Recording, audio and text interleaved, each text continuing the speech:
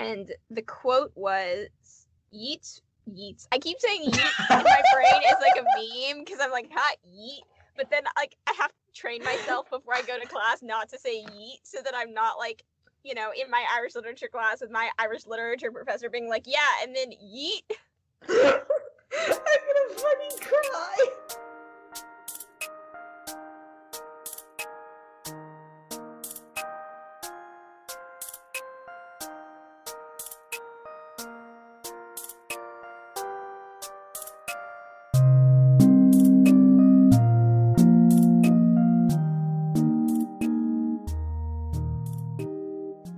Hello, and welcome to Homestuck, the internet's Ulysses. Or HICHU for short. This is the podcast where we compare Homestuck and Ulysses bit by manageable bit. I'm your co-host Jamie, resident applied rhetoric major. And I'm your co-host Kira, resident travel boy, because I'm in Florida today. And you can find me at KIYYE on Tumblr and Patreon, and KIYYES on Instagram. And you can find me at jamietamar.wordpress.com and on Instagram as jamietamar. That's JAIMETAMAR. Disclaimer about this episode, I'm in a really creaky chair. It's my grandmother's chair and it's very creaky. So if you hear a lot of chair creaking noises, that's me. I am a big idiot, and I was like, I'm in the sound room where you're literally, there's a sign on the wall next to me saying, hey, don't eat, don't even think about food. And I have an apple in my bag that I snagged from the dining hall this morning to eat later. And I came in and I was like, I'm kind of hungry. I should eat my apple while we record. And then I was like, No, it's fine. Just bless our podcast with some ASMR apple crunching noises. Apple crunching ASMR and also some weird, like, nose wrinkling sounds. I don't know. The apple has been banged around in my bag all day, so I'm probably not going to enjoy it. But that is irrelevant. We've decided to do our questions differently, where Kira asks one and then I ask one so that you don't get an overdose of Homestuck or Ulysses all at once. And then we can put the discussions together so that it's more comparative. So do you want to do your first question? Do you want me to? I'd love to do my first question, yeah. Yeah, go for it. So, I tried to make them easier because I feel like I was mean last time, and I was mean, and I did very mean and hard questions. So, and I hope you didn't do another 2-pointer, because last time you did a 2-pointer, I didn't do a 2-pointer. So this time I did a 2-pointer, hoping that you would not do a 2-pointer. I have something labeled as bonus, but it's not like 2 points. It's just like for fun to see if you remember. Okay, well, I have a 2-pointer. My 2.1, and you get 2 points if you remember both, is what is Rose's striped specibus, or her kind abstrata, as it is called in the lingo, and also what is Dave's kind abstrata. And you got to get the actual name of it, not Needle just the weapon. kind and blade kind? Yeah, there you go. I just already knew Rose's. Like, that's just ingrained in my memory, and I specifically remember reading the Dave one. That's good. I thought I might trip you up, because a lot of people will remember that Dave uses swords, but they'll be like, what is it? Sword kind, katana kind. But yeah, that's good. Great. Okay. Where does the opening scene of this episode take place? Okay, before you answer that, disclaimer, I read this episode kind of half asleep and shoved into a corner of the linguistics department because I had to charge my computer and I was listening to the audiobook as I read it. And then as soon as I finished reading it, I read like the Ulysses guide thing. So I'm not a super genius who just understood this on the first try. I also read a companion. Would you like me to repeat the question? Well, no, I got it. The question is, where is it? It's in a school? Yes, it is. That was the point, but can you tell me what kind of school? A little kid school. Oh, a military school. Yes, it's Navy school. Yes, I remember that now. Nice. Okay, your turn. Oh boy. Okay. What is the name that you try to input for Dave that he slashes apart? Insufferable prick. There you go. I don't know if I would have gotten that if I hadn't just read it. Okay. What subject does Cyril Sargent ask Stephen's help with after class? Math. Yes. Math/algebra. Algebra. What celebrity are Dave's glasses from? Oh my gosh. No. I can't believe this. I can't either. Well, I can. I mean, I don't remember. But I don't think they ever, like, They totally said it. I'm sure they said it, but it was just kind of like mentioned. It wasn't like I can remember the panel on which they talk about it, but I don't remember like. Was it Ben Stiller? Yep. Okay. I'll give you that. Yeah, you got that. Yeah, I said it before you did. So that You did. counts. Yeah, that was good. Okay.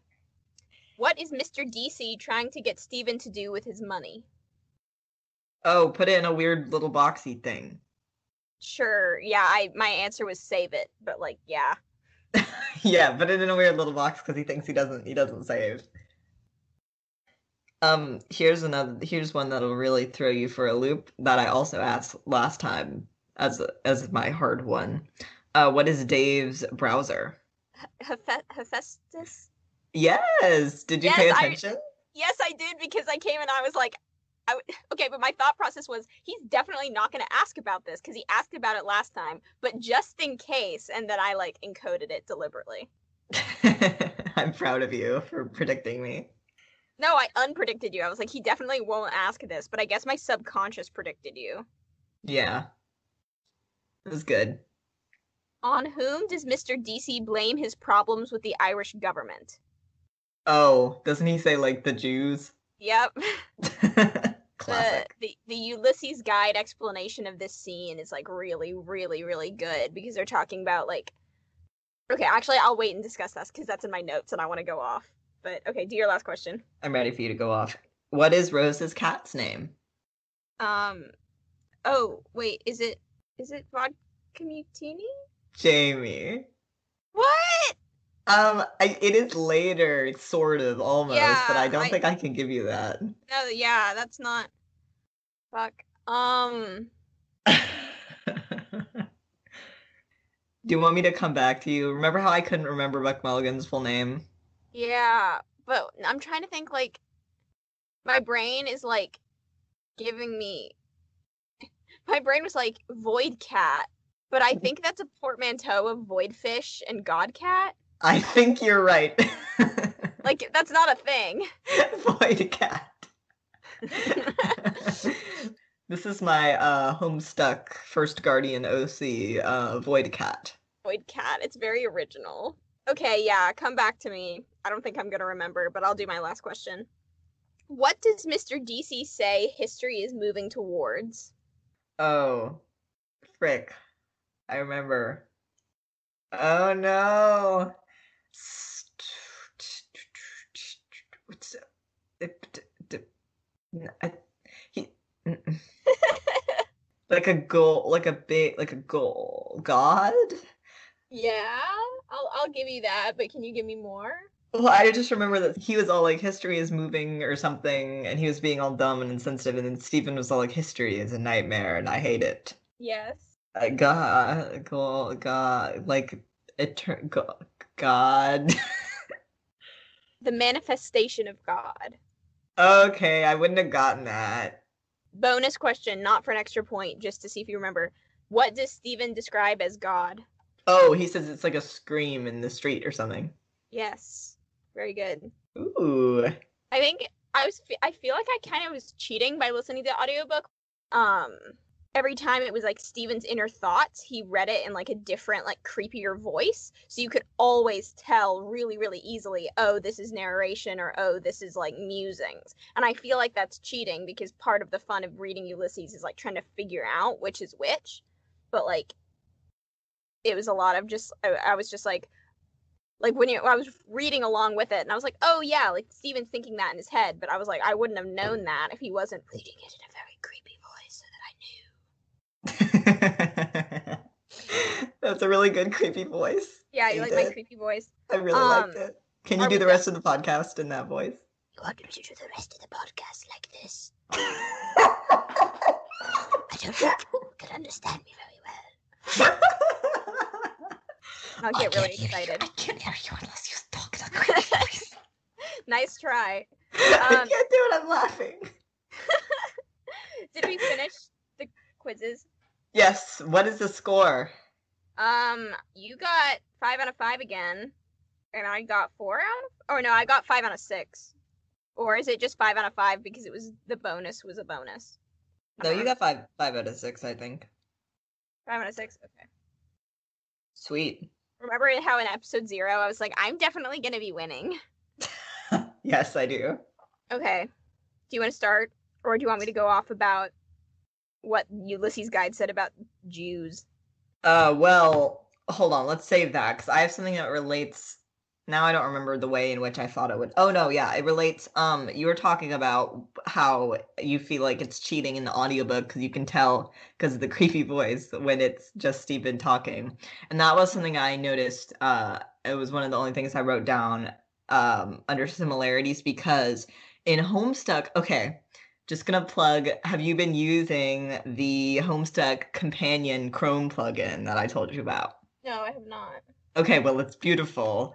And I'll link it in the description. It's called Homestuck Companion and it puts in all of Hussey's notes from the published Homestuck books underneath the comic pages. So if you have read Homestuck before and you're going through a second time, I would highly recommend it. It is beautiful and wonderful. But if you haven't read Homestuck before, then maybe don't get it because you'll be confused and there's spoilers in it.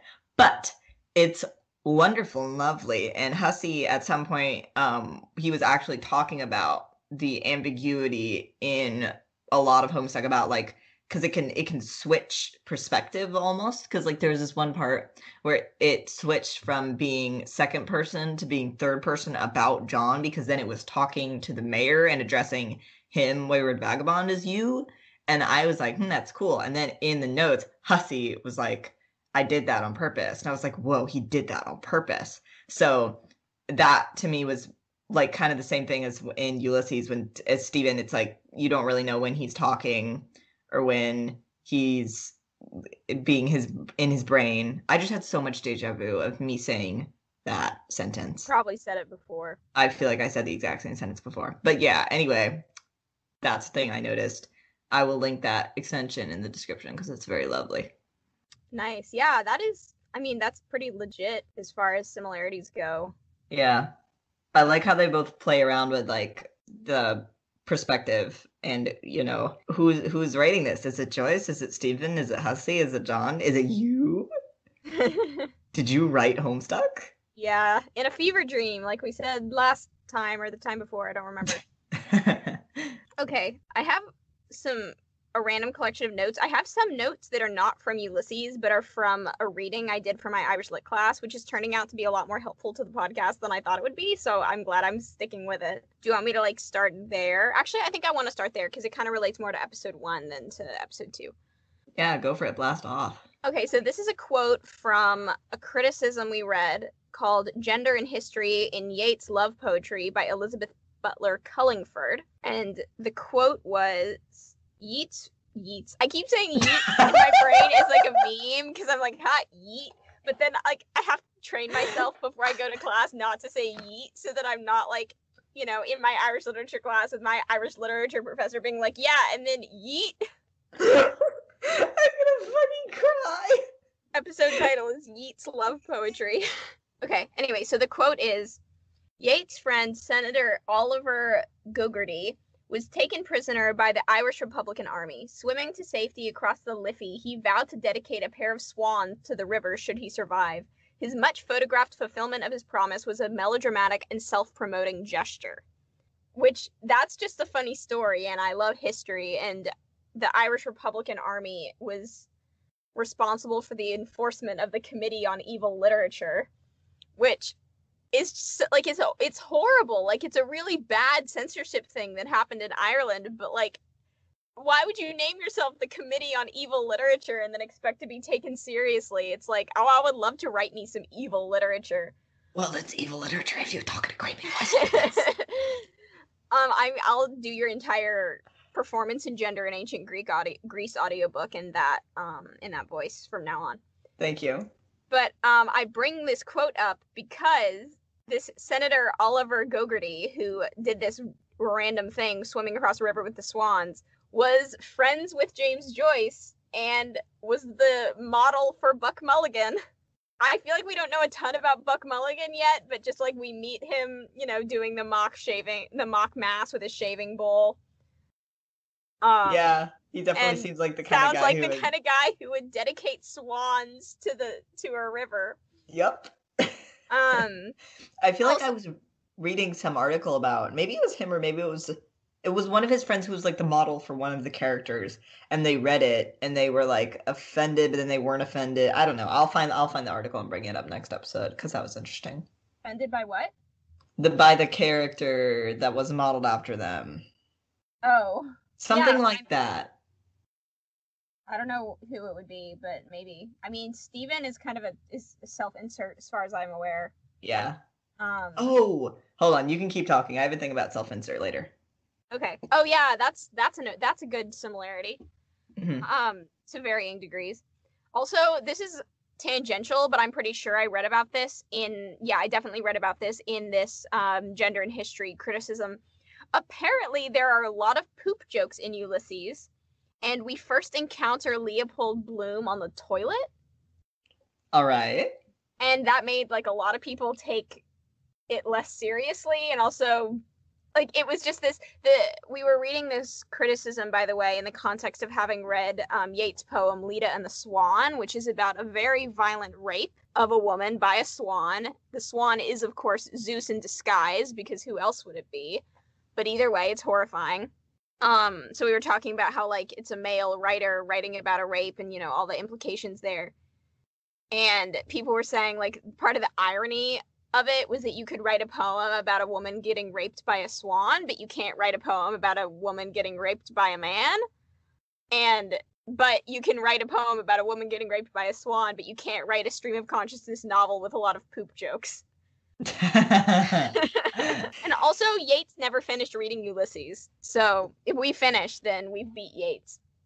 Ooh, we beat Yeats. We beat Yeats. Yeats. Episode title, We Beat Yeats. You could spell it B-Eats, but spell them both correctly, and it'll be like Sean Bean, where like they're spelled the same but pronounced differently, and like Beat Yates looks like it should rhyme but doesn't. Yes. But yeah, that's definitely because I mean, I feel like that's something with Homestuck. A lot of people are like, I can't take it seriously because it just looks so dumb. All the little characters don't have arms, and they always talk about dumb jokes. I think the sprites are adorable. I do too. I don't think it's a good aesthetic in terms of like, wow, it's beautiful. I appreciate it for the art style, but like they're just so cute. People always tell me that, like, I can't get into Homestuck because of the art style. And I'm like, but they're so little. I think they're really cute. And I honestly like some of the guest art is like objectively good, but it's still not like super aesthetic. It's just like, wow, that's a nice drawing there. So I would never say I would get into Homestuck for the aesthetic, and it definitely as it goes on, the aesthetic gets weirder and weirder. Yeah, I don't know. No, I definitely like didn't ever feel it was. I mean, I don't know about the first time, but this time, like, I think it's cute, and I think like, oh, this is a really good segue, like the color symbolism, which is what I was going to go off about with the Jews thing. But do you have anything you want to say about Homestuck color symbolism? One more thing about just Homestuck as the characters and stuff. I think that's something it does really well as a visual media because something that's great about writing is that you can write a character and people can imagine that character in any number of ways. And with webcomics, it's a little different because you have an actual image of what that character is supposed to look like. But to me, especially as someone who cosplays and draws, something that's really great about Homestuck as a visual media is that all the characters are just sort of like, I don't know, they're almost like shells of what the character should be, but we don't have canonical like, face shapes or like any of that for the Body characters. Body types, yeah. In So colors. yes, that too. So you can do whatever you want with them, and I think that's delightful about Homestuck. Yes, I agree. I love that. Yeah, I feel like it's a really, really good way of like every character is pretty. I don't know how recognizable they would be completely if you had like never read it, but like it's not like they're hard to keep track of. So they have enough differences in that sense. And also like honestly, this is Homestuck spoilers for people who haven't read it, but like once we get into like all the ectobiology stuff and the weird like who's related to who, their hair color is kind of like a weird not weird, kind of like a really overly simplified like Punnett square problem in a middle school biology class. Yeah, you're not wrong. It's just like white hair is dominant over black hair, and you're like, okay, but no one's ever gonna have like that exact shade. But in Homestuck, it's just white or black, and you can interpret that however you want. And Dave Strider is a redhead, but you're not wrong. yeah, no, I think it's just like a really good way of like, they don't have body types, they don't have skin color, and it's like a really good balance between like, they're identifiable. It's not just like XKCD stick figures, but Jade can be Filipino, Jade can be East Asian, whatever you want. Rose can have like a buzz cut. Well, not really. Hair is kind of the one thing we know about them. But like, Rose can have blonde hair, Rose can have like white hair. Rose can have a buzz cut. I mean, yeah, I'm just talking about like things that you could interpret directly from the sprite.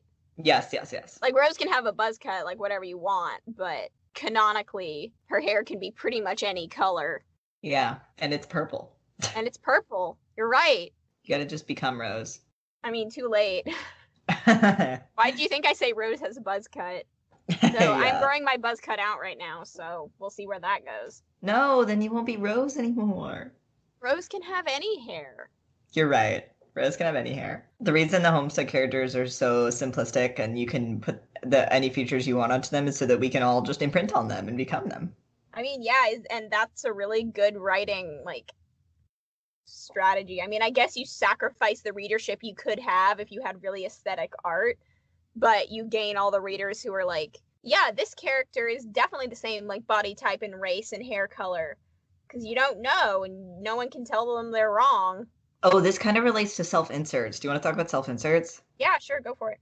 So in the Hussey commentary, he literally says that Dave is a self-insert character. Oh my god.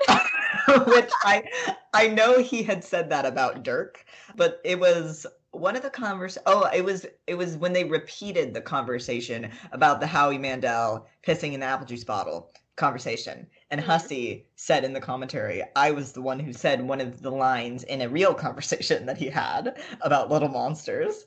And I was like, oh man. Oh, like resealing was it the one about like resealing the apple juice bottle?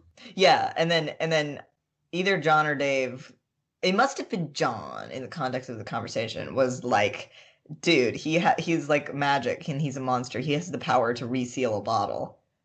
Mm-hmm. And then Hussey was like, yeah, I said that. So he literally says that Dave is a self-insert character. He does later say that about Dirk, and he does imply that there are multiple self-insert characters in Homestuck, which is, I mean, that's relatable as a creator. Like, I mean, yeah, including the one that's literally just, hi, my name's Andrew Hussey, and I'm here to fuck your shit. Yes, that one is literally actually a self-insert. I mean, let's keep in mind that let's do some comparative character analysis on Stephen Dedalus and Dave Strider.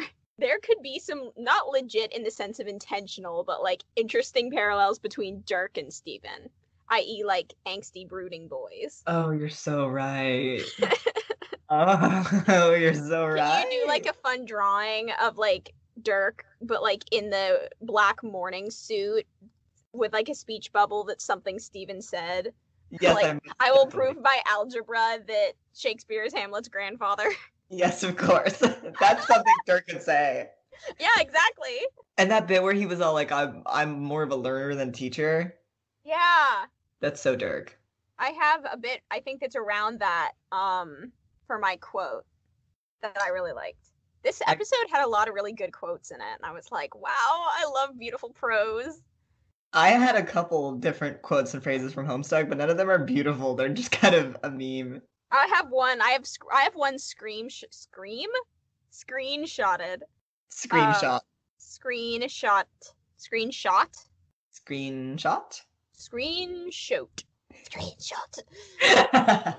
I screenshotted it because apparently I thought it was foreshadowing, which I understand why. Also, this is completely unrelated. This is about Homestuck, but I definitely have the same fetch modus as Dave. Oh, absolutely. But mine would be, instead of being based on like the orthography, vowels and consonants, mine would be based on, okay, if you haven't read Homestuck, context is that they have like a specific way, which are pretty much all based on computer programming, of taking things like from their inventory, like, and putting it in their hand. And Dave's, is it like it takes the name of the item and it adds up like all the consonants and vowels and then does some weird math with them. I'm oversimplifying, but that's basically what it is. And then Well, the math is very simple. It just adds them and then it divides by 10 to get a decimal, like a percentage kind of. Yeah, and then that number it converts to like an integer between 1 and 10, and it puts the item in that number slot in his, what is it called, captcha log? Yeah, his Siladex. Siladex, yeah. And if I was in Homestuck World, if Homestuck World was real life and I had a fetch modus, mine would be that, except instead of orthography vowels, like, oh, this word is like towel, so it's a consonant, a vowel, a consonant, a vowel, and a consonant. Mine would be like IPA vowels. So it's like a consonant, a vowel. Probably there would be a different rule for approximants. So then it would be like 2, 1.5.5 or something, because W and L are both approximants. Sounds like you. Yeah, right? Isn't it just so cool? I think I would have Dirks, not just because I love Dirk, but because it's about categorizing things in ways that they relate and unrelate, which is like my only hobby. Yeah, the grid. Yeah. Yeah, I think you would. Yeah. Do we want to talk about color symbolism? Yeah, go off. Okay, so this is going back to what I have tried to bring up like 2 different times now. One of my questions was, on whom does Mr. DC blame his problems with the Irish government, namely the ignorance of how to cure foot and mouth disease? And he blames it on the Jews. And then the Ulysses guide bit about that was talking about how Mr. DC then says that Jews have sinned against the light. And that sets up not quite color symbolism, I guess, but it's a light-dark parallel, because Stephen and Leopold, we haven't met yet, both wear black, and they're like the heroes of the story. Ooh. Yeah, isn't that so cool? And it's like, according to Ulysses' guide, it's a comment on how intolerance is not like that's a way of the narrative of Ulysses frowning upon intolerance and being like, okay, so these because Leopold is Jewish. And one of the things Mr. DC says is, he's like, haha, Ireland's not anti-Semitic. You know why? We just don't have any Jews. And then, like, pretty soon we're going to meet Leopold Bloom, who's like, hi, I'm an Irish Jew. You know, deal with it. Yeah. I love that color. I didn't even think about that. Yeah, I super didn't either. And then I read it and I was like, oh, wow, okay.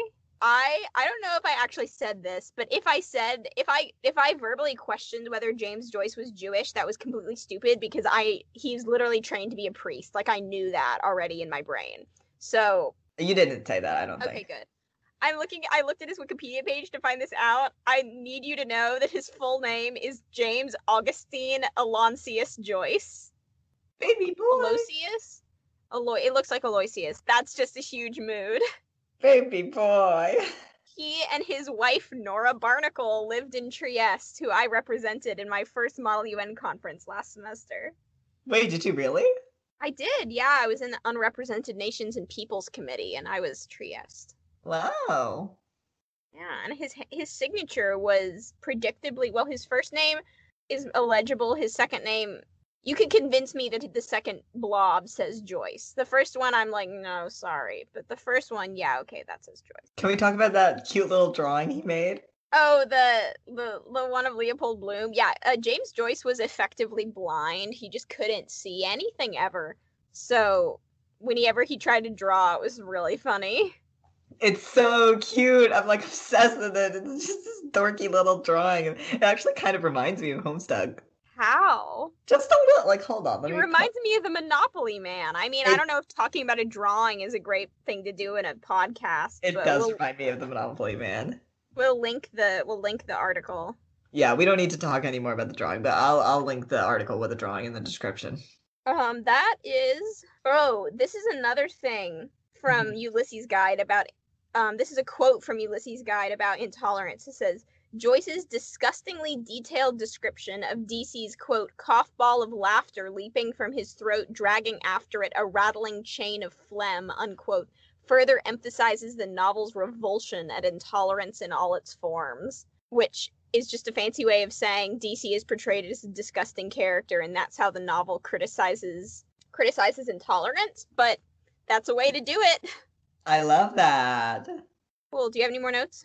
No, that's everything I got. Yeah, that's all from me. Do you want to read our quotes? Yeah, do you have a quote? I have a quote from Rose.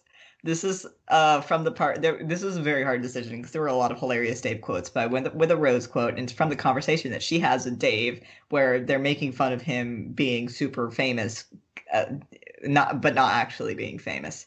And she says, "Deferential flesh and skyward asses," I which love is her. just the dream. Yeah, I just love her. She's just so good. She's just wonderful, and I love all the big words that she uses. Me too. My quote, which I don't remember the page number of, but it doesn't matter because every copy of Ulysses has different page numbering. To learn, one must be humble, but life is the great teacher. Ah, so That's sexy. just so pretty. So Also, beautiful. okay, I have a quote from Homestuck too. Ooh. Meanwhile, in the present, in a place where the present may be a concept of dubious merit, John is spacing out. I love that. I love that. I don't like, okay, I have a very clear memory of going into my algebra 2 class in 9th grade, and I don't know, I was like, I don't remember what I was saying. I was excited about Homestuck, and then this guy, I don't know if we've given a name yet, but he doesn't need one, was like, what are you talking about? And I was like, Homestuck, it's a webcomic, and like people say it's bad, but it's actually really, really good. And he was like, okay, if you say that, that means it sounds like shit. And Kira knows from the kindness of this person I am describing exactly who I'm talking about. But I remember, like, I think about that all the time, and in my weird, like, blip from, like, 10th grade to now of not interacting with Homestuck pretty much all, that always came back to me, and I was like, I mean, maybe he had a point. Like, maybe it wasn't actually that good. Maybe I was just, like, I wanted to like it because my friends liked it. But now that I've read a lot of really bad prose in my life, it's really good. It's so good, y'all. Like, random bullshit aside, I mean, yes, it's ridiculous. Yes, it's overly complicated. Yes, the characters, like, Dave is annoying as hell. But, like, the prose is very good. And if you think that it's badly written, whatever that means, you haven't read any badly written prose. I had this moment where I was reading. Well, I forgot that I installed the Homestuck Companion Chrome extension to have Hussey's like narration and stuff. And then I scrolled down and I was like, what's this extra bit at the bottom? And then I was like, oh, Homestuck Companion. But I forgot it was Hussey. And I was like, oh, this is just like some person who's written notes about it. But then I read the one sentence and I was like, oh, it's Hussey. And then I was just astounded by like how recognizable his stupid like voice is. All his like, I don't know, it's just very recognizable. Yeah, no, it is. I texted Kira about this earlier this week, but I was like, I want to do a forensic, because Kira has this theory. I don't know if we've mentioned it yet, that the way that the characters talk to each other on Pester Chum actually influenced like how real people in real life talk to each other on the internet now, because Homestuck like first came out before people talk to each other on the internet all the time. And I was like, I want to do like forensic linguistics and figure out what it is about Homestuck that makes it like that. Because there's this Tumblr post where it's like a weird screenshot from like really far, like you've seen it, like the one where it's like Trickster Dirk and like on a moon or something. And it's like someone who hasn't read Homestuck explain what's going on, and then someone who purportedly hasn't read Homestuck explains what's going on. But Kira and I read it together, and we were looking at this person's writing style, and we were like, no, either this is Andrew Hussey or they've read Homestuck. Yeah, we were like, there's no way this person trying to do one of those describe what's happening memes on Tumblr has not read the freaking comic because they sound like they've read it. Yeah, exactly. And my first note about forensic linguistics in Homestuck is the absurd personification. Like, it's personification, but it's to like, I mean, an irreverent kind of level. And I don't have an example screenshotted of it, but it's like, you know what I'm talking about. Yeah. So maybe I'll keep tabs on the forensic linguistics as we go along. Beautiful. Do you want to talk about our websites? Yeah, I'd love to talk about our websites. You can find us on htiu.podbean.com to follow our podcast and get updates whenever we update the podcast and post a new episode, which is going to be every other Sunday at around noon. But we don't have premium on Podbean yet, so we can't schedule posts. So it'll be around noon. And you can also follow us on htiu.tumblr.com. We'll post updates there too, as well as cool exclusive content. Like recently, I just posted some little drawings that I did of the characters in Ulysses.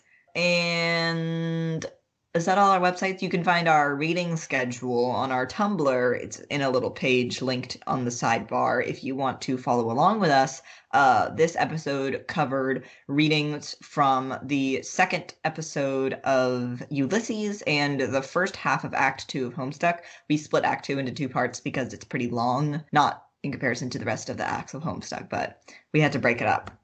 And is there anything else we need to plug? Well, if you would like to support us financially, we don't have a specific Patreon for it, but just give your money to Kira's Patreon that he mentioned at the beginning of the podcast. Our reading for next week is going to be episode 3 of Ulysses and the end of Act 2 of Homestuck. So that's from page 442 until 758.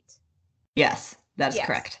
Also, thanks to me, I didn't mention this in the previous episode because it had already been recorded when I pasted in the music in post-production, but I made a little intro song for the podcast, and it is the Showtime haunting piano refrain from Act 1 of Homestuck that I played onto the little keyboard piano in GarageBand and then stuck some drums behind. So the original song is from Homestuck, played on the piano by me, put into GarageBand with drums and other things also by me.